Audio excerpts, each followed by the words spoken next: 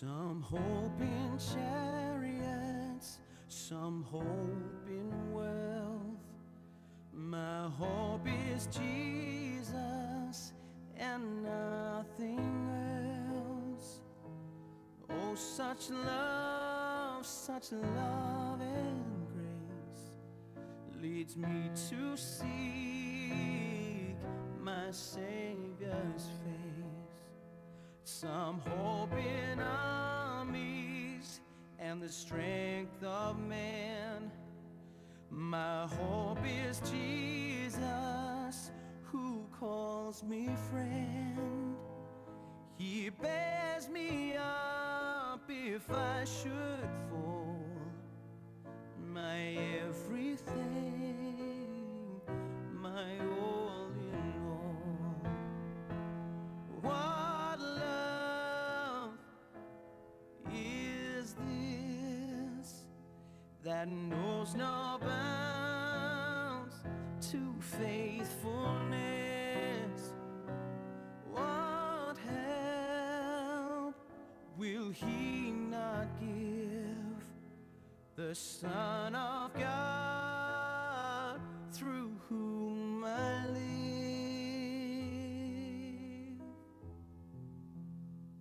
Some hope in fortune, some hope in fame. My hope is Jesus, salvation's name.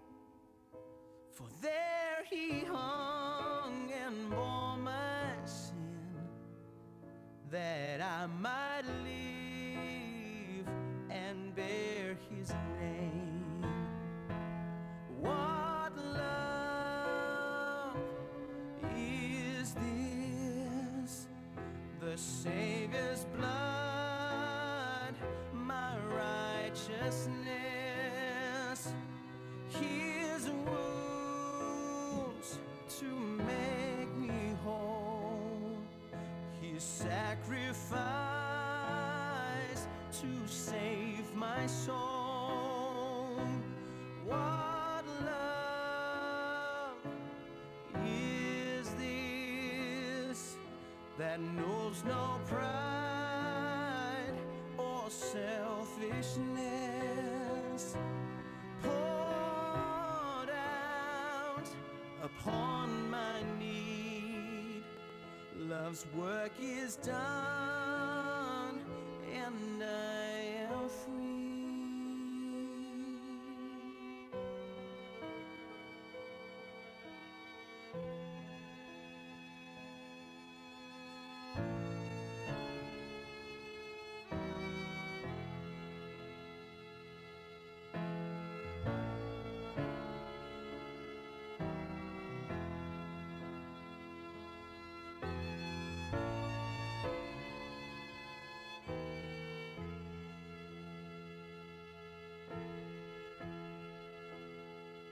My hope is Jesus. My hope is Jesus. My hope is Jesus.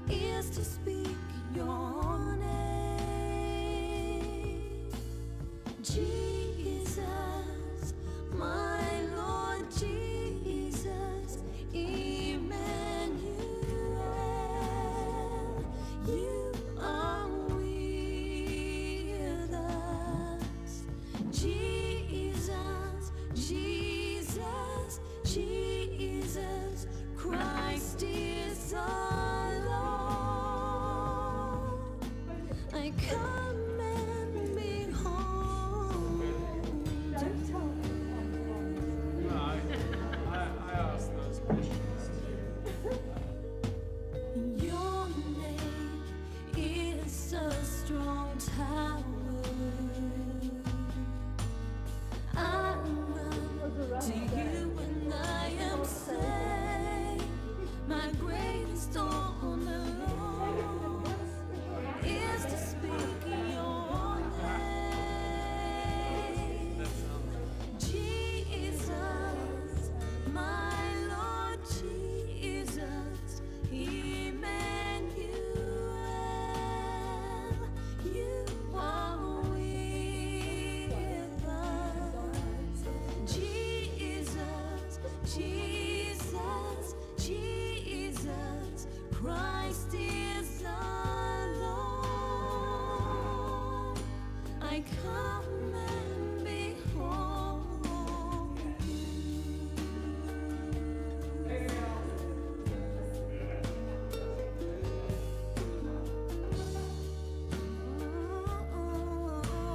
Jesus.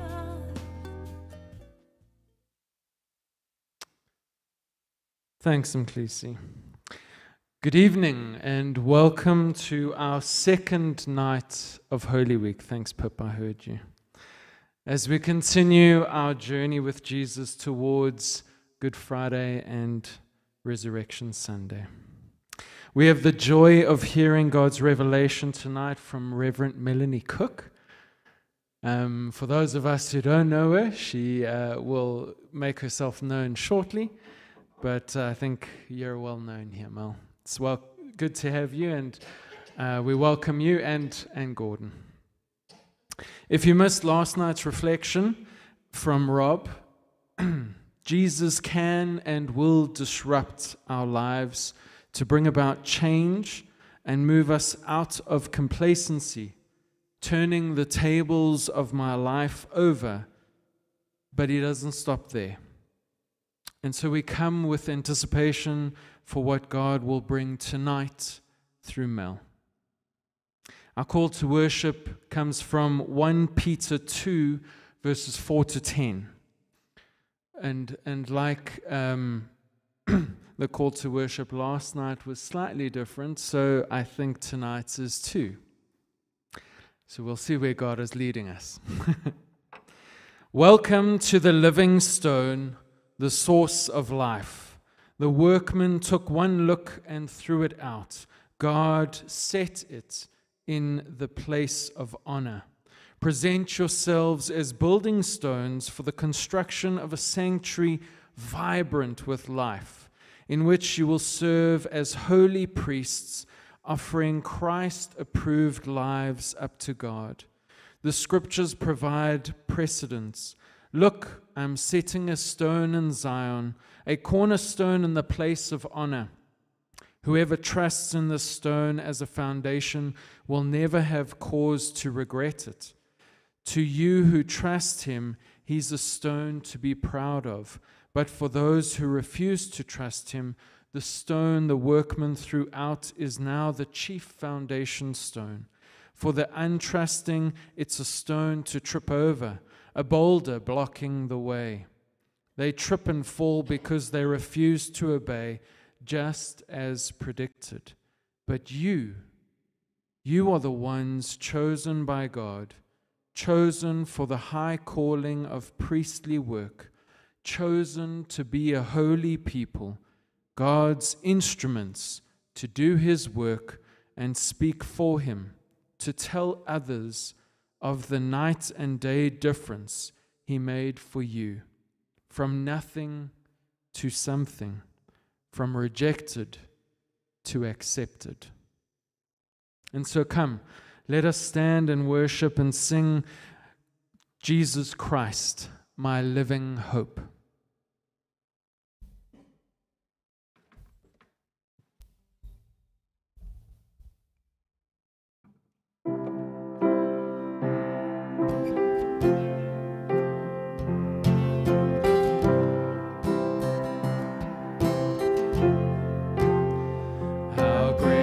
Chasm that lay between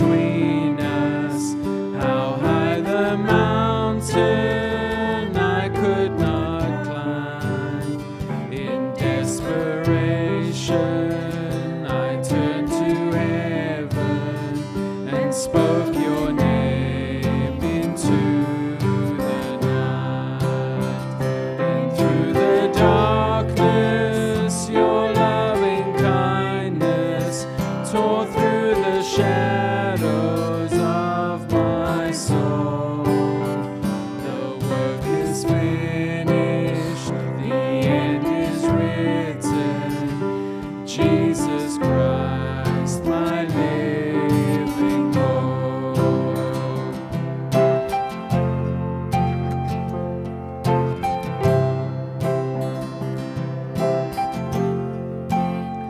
Who could imagine so great a mercy? What heart could fathom such boundless grace? The God of ages stepped down from glory to wear my sin and bear my shame. The cross has spoken, I am forgiven.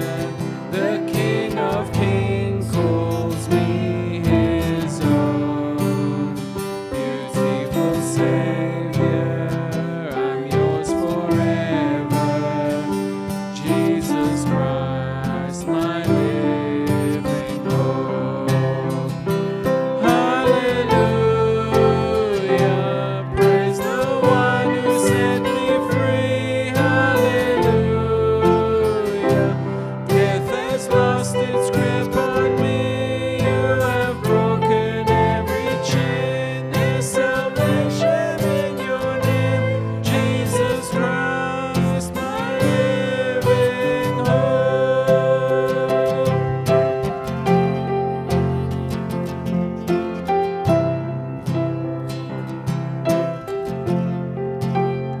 Then came the morning that sealed the promise.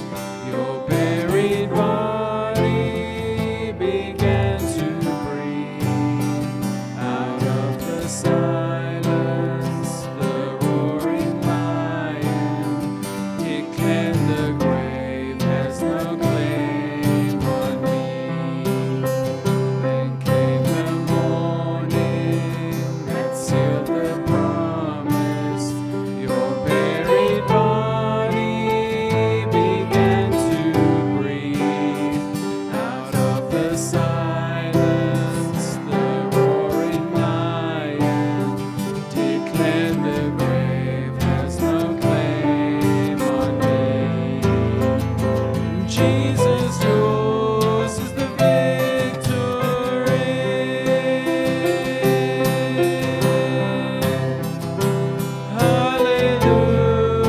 Hallelujah, praise the one who set me free.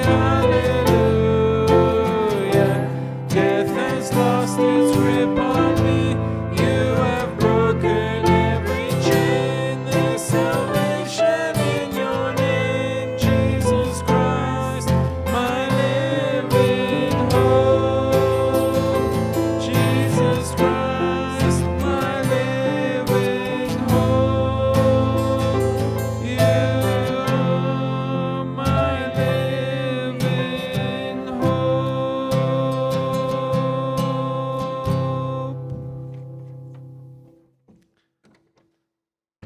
We're going to carry on as we pray together. Let us pray. Father, as we reflect upon Jesus' journey, we understand and we give praise and thanks for these words, that Jesus Christ is my living hope. Our hearts are filled with praise for all that you have done. We are in wonder and awe.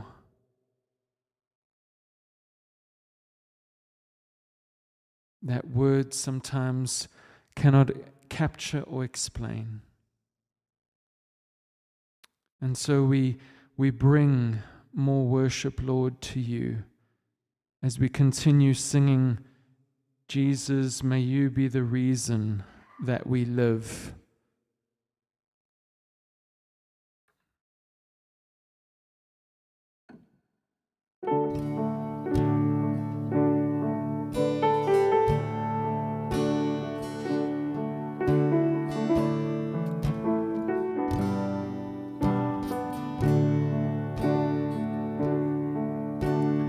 Jesus,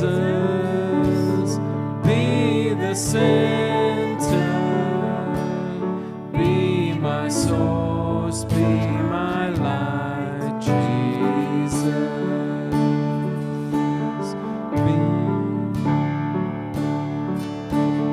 Be the fire in my heart, be the wind in these sails, be the reason that I live, Jesus, Jesus.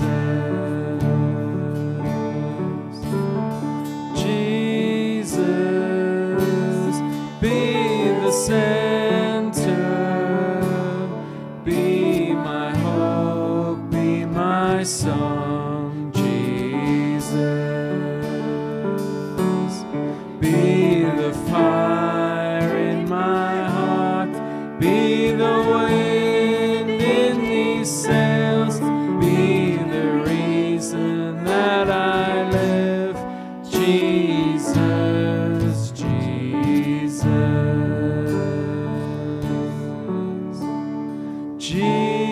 Jesus, be my vision, be my path, be my guide, Jesus. Be the fire in my heart, be the wind in these sails, be the reason that I live, Jesus, Jesus.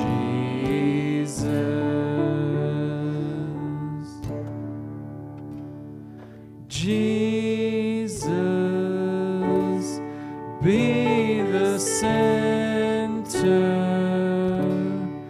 be my source, be my light, Jesus.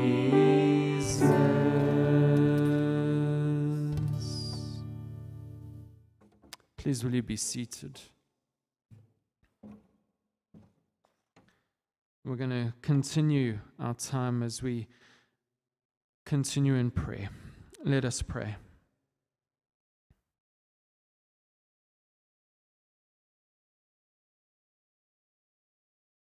Father, as we've been singing those words, for you to be the center, the source of so many different things, the reason that I live, we come knowing we carry a lot from days or weeks that have been busy. And so we come to hand over all that baggage, those burdens, the failures, and the sins of today. Those things that have distracted us and have gotten in the way of being able to hear what you have to say.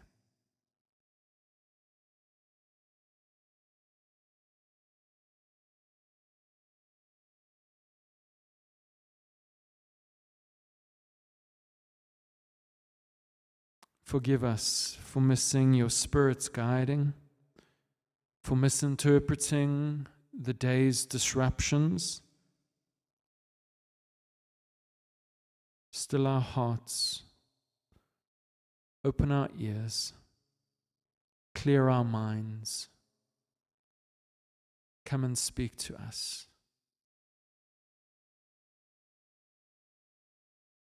In your wonderful name, amen. I'm going to invite Mel to come up and share with us now.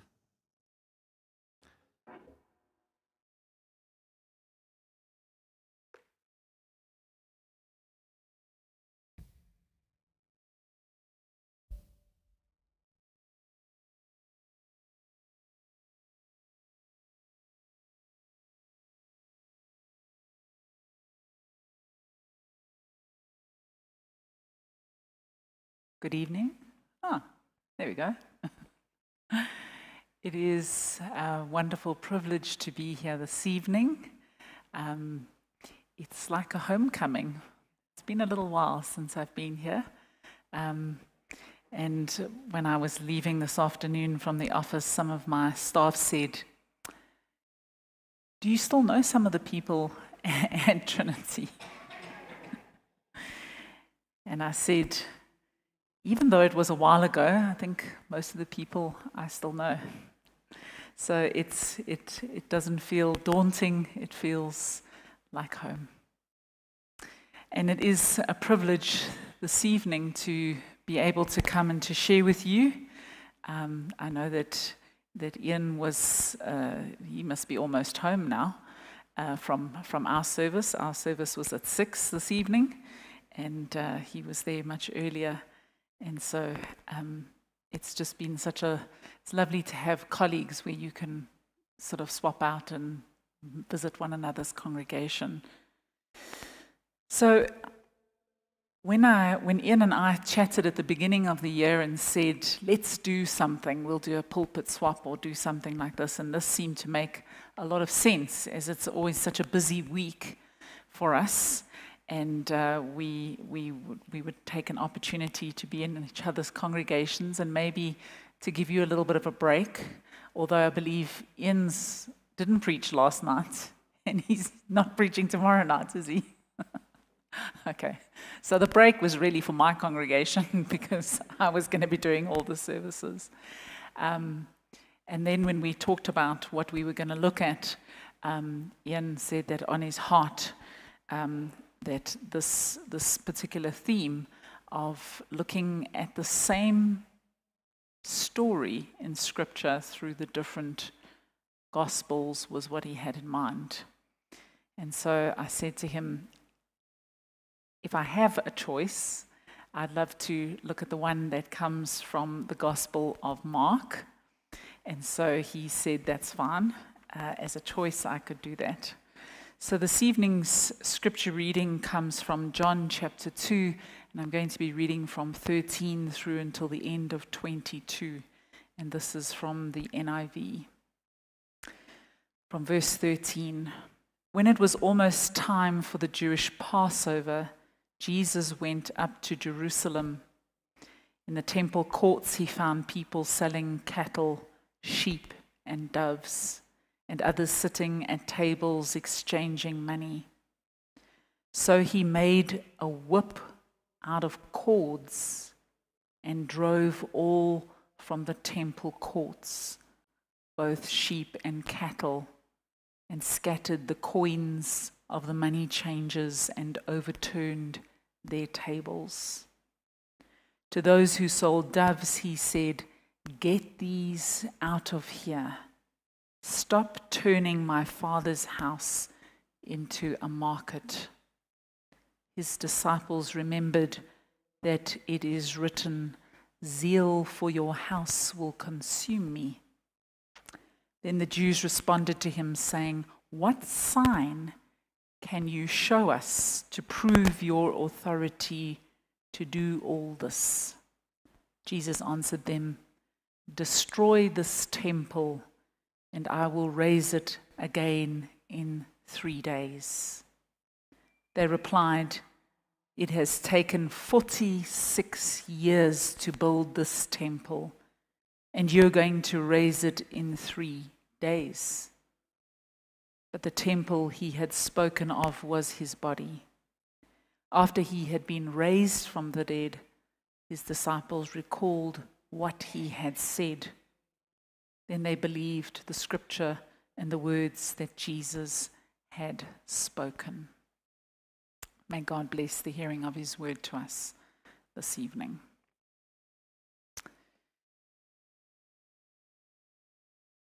Elza C. Jeremko shares some wisdom on the incarnation through the eyes of her 4-year-old. "Order, please," my 4-year-old asked, marker and notepad in hand. "I'll take a grilled cheese," I responded. She went to the kitchen and returned a few minutes later with a plate of plastic food and wooden blocks. Yummy, I said, pretending to eat. "This is the best grilled cheese yet." "Mommy," she rolled her eyes, "that wasn't grilled cheese." "Oh, what was it?" At this, she launched into an epic story, a parable, if you will. "Well, you can't eat grilled cheese because we don't have any grilled cheese. The diner got really busy today. Stacks and stacks of grilled cheese up to the sky. Then a giant monster came, and he ate up all the grilled cheese. Then the diner caught fire, and the monster ran away." Then this little storyteller said matter-of-factly, "And that's why we had to move in with Jesus." "Wait, what?" I said, stunned at this plot twist. "You had to move in with Jesus?" "Yes, my brother and I slept in his nice comfy bed." "You took Jesus' bed," I said, a little bit appalled. "Where did Jesus sleep?" "In the attic," she replied. "He gave us his bed." Then she cleared my dishes and went back to the kitchen to play. Scholars may disagree, but I believe that this child of God has a pretty good grasp on incarnational theology. Isn't "we moved in with Jesus" just a different way to saying the Word became flesh and dwelt among us? John 1, verse 14. So if you have ears to hear, listen. When your grilled cheese is eaten by monsters, and when your diner burns down, and when your life gets turned upside down, Jesus is there. When we face hardship, injustice, division, grief and loss and uncertainty, Jesus is there. It was in the year 70 CE when the second Jewish temple was destroyed after a conflict between the Jews and the Romans. In the year 66, just a couple of years before that, the Jewish nation rose up and took back Jerusalem from Rome. But when Rome retaliated in the year 70 CE, they destroyed most of the temple. This was a massive blow for the Jewish nation, who at the time had most of their lives and theology revolving around this central place of worship. And of course, the understanding that this was literally the house of the Lord. This is the place where the Lord dwelt and was and could be sought and communed with, if it wasn't just for a few steps and a few people between them and God. So when it was destroyed in the year 70, it was a massive, massive event for the local people and for their faith. Each of the 4 Gospels shares this particular story of Jesus predicting the destruction of the temple. That the temple would be destroyed, and of course, the compilation of all the Gospels would have only been written after the destruction of the temple. So, for instance, John's Gospel was only written round about the year 90 CE, some 20 years after that actual destruction of the temple. But the words of Jesus would have remained amongst the people and in the back of their minds when the temple was destroyed. I would guess that we're all familiar with this narrative of Jesus going into the temple and in anger upsetting all of the things. And because there's very little real action in the Gospels, each time a movie is made of Jesus' life, this is for sure one of the scenes that makes it into the movie. Jesus throwing tables and money and animals all over the place, and that raw anger that just seems to be so present in this account, the frustration. It's a rather dramatic scene that we encounter. But despite it being very familiar to us, there are some major differences that appear in the Gospel of John in comparison to the other Gospels that capture this narrative. And the first most obvious difference is the placement of this particular scene. In the three other Gospels, it is placed directly after Jesus comes into Jerusalem on Palm Sunday. Wouldn't have been Palm Sunday then, but we celebrate it as Palm Sunday. And so Jesus makes the triumphal entry into Jerusalem on the back of the donkey, and we have the palm branches and people shouting, "Blessed is the one who comes in the name of the Lord," and Hosanna. And then Jesus makes his way into the city and into the temple, and then sees this marketplace and all these animals and all these people and all the money changers. And he gets really angry. And this story actually is presented in those three other gospel narratives as the final tipping point for Jesus to be arrested. It's the last straw. It is this far and no further. But in the Gospel of John, this particular narrative finds its way into chapter 2. Now, if you're familiar with the Gospel of John, you will know that John doesn't begin with a nativity scene of Jesus being born. He begins with a poetic entrance and theological statement of the Word was with God and the light and the dark and all of those things.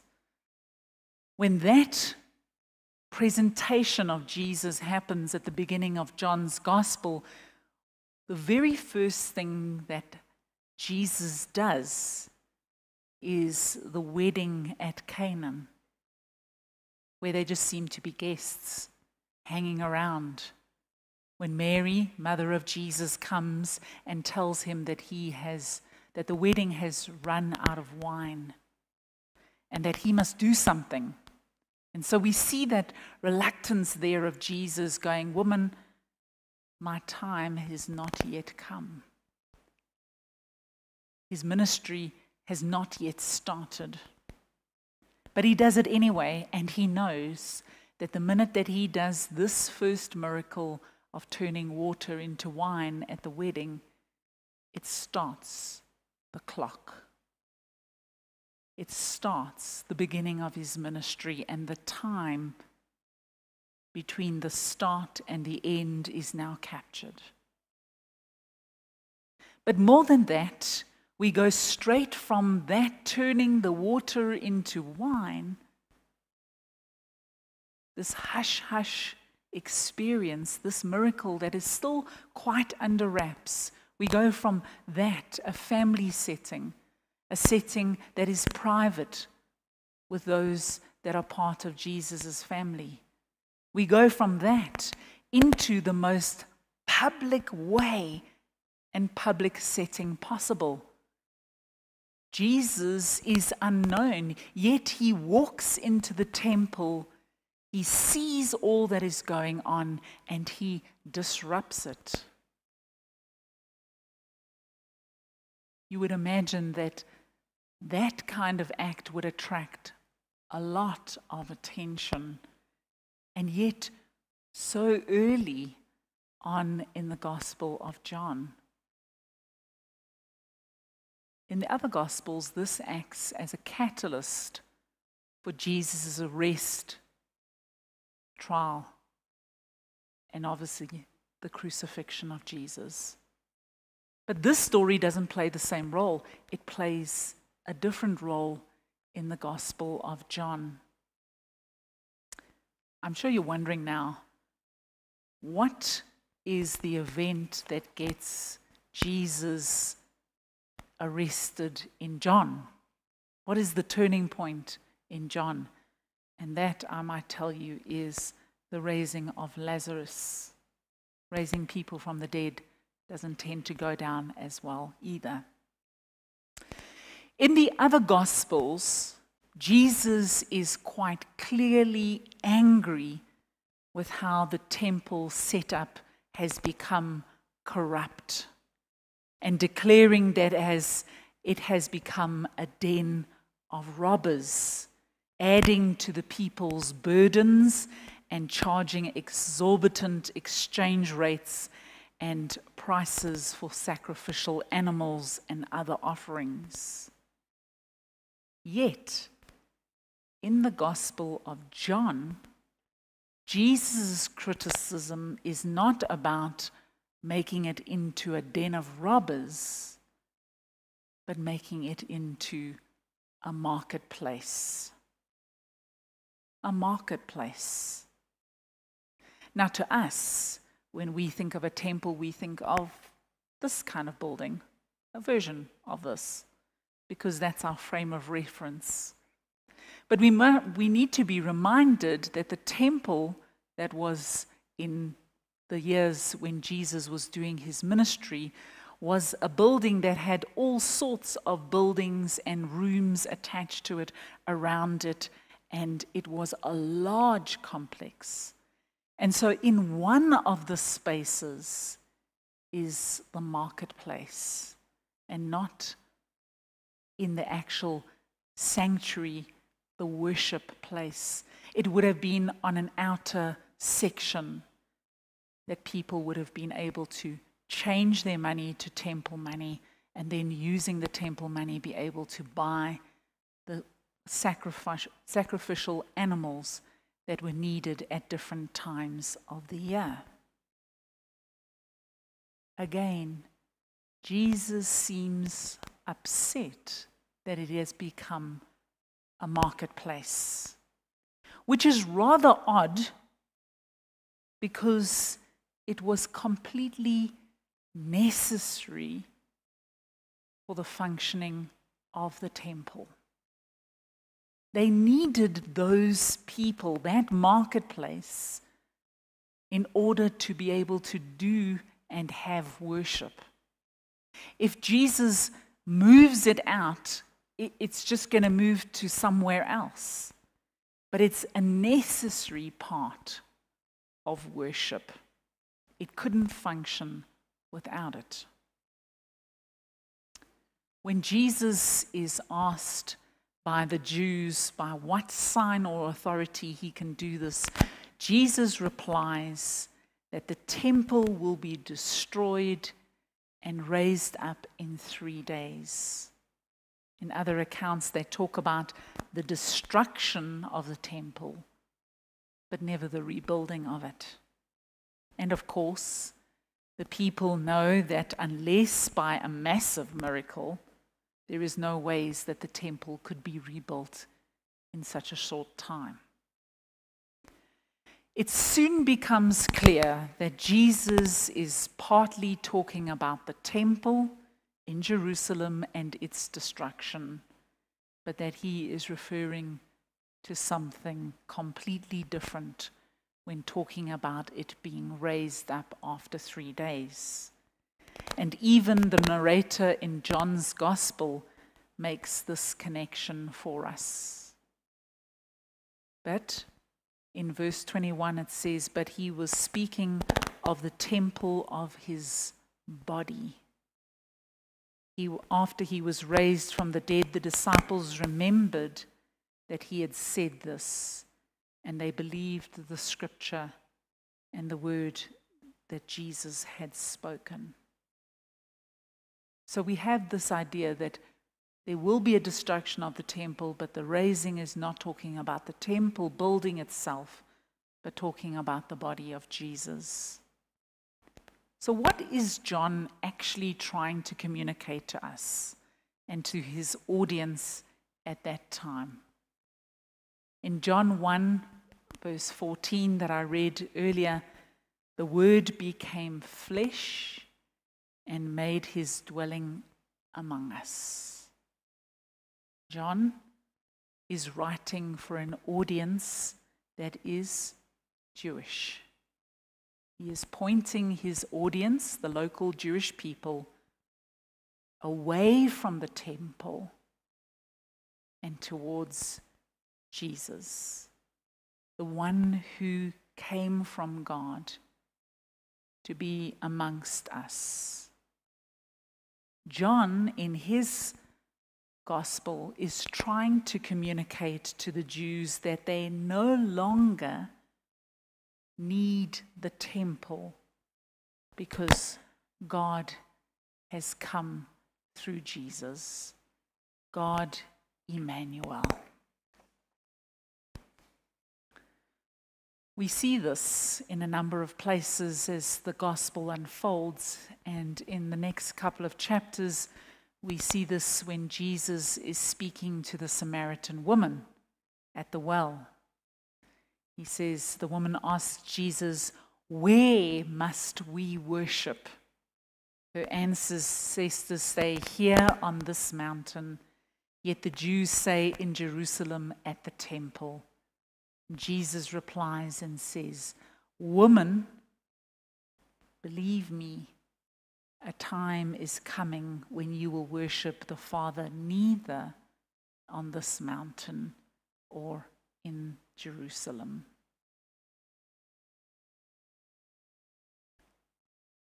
When we read the account on Good Friday, those last few events and eventually the death of Jesus, in the gospel narrative, there is this verse that says, when Jesus died, the earth shook and the temple curtain was torn in two.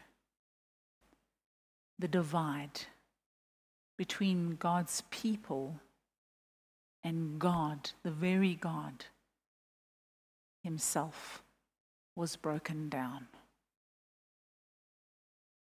Friends, part of the Easter message is a realization that God is with us. Emmanuel, that he is present in our lives each and every day, and that it is through good and bad that he shares in our lives. Thanks be to God. Amen.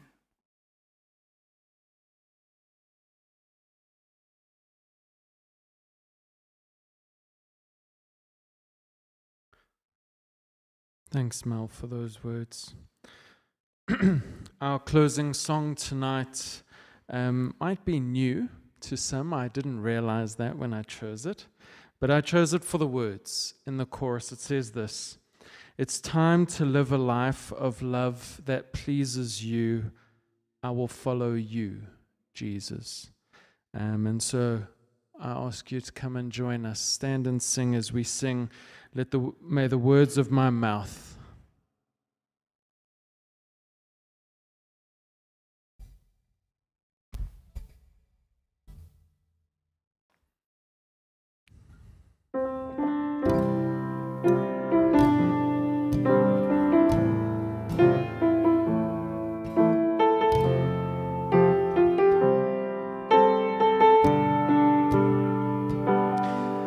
may the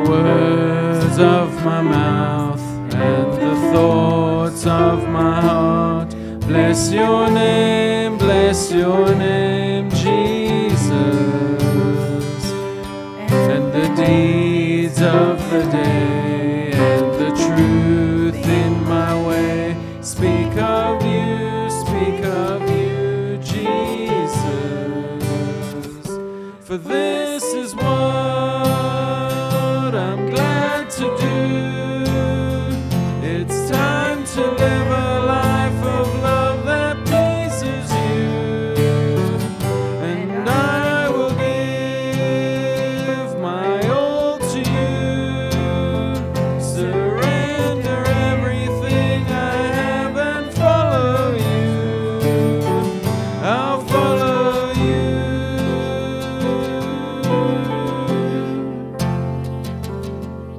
Lord, will you be my vision? Lord, will you be my guide? Be my hope, be my life and the way. And I'll look not for riches nor praises on earth. Only you'll be the first of my heart. For this is what I'm glad to do. It's time to live a life of love that pleases you. And I will give my all to you. Surrender everything I have and follow you. I'll follow you. I will follow. I will follow you. I will follow. I will follow you. I will follow. I will follow you. I will follow. I will follow you. For this is what I'm glad to do. It's time to live a life of love that pleases you. And I will give my all to you. Surrender everything I am and follow you. I'll follow you.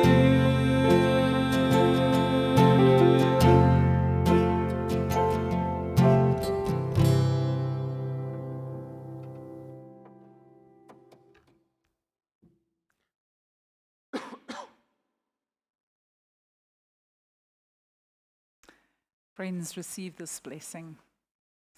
May the blessings of our Lord Jesus Christ, the love of God, and the fellowship of the Holy Spirit be with us as we walk this road to the cross, as we move with all those who've gone before us in journeying and understanding the ultimate sacrifice that you've made on our behalf. Go in peace, go in love, and go in the Spirit. Amen.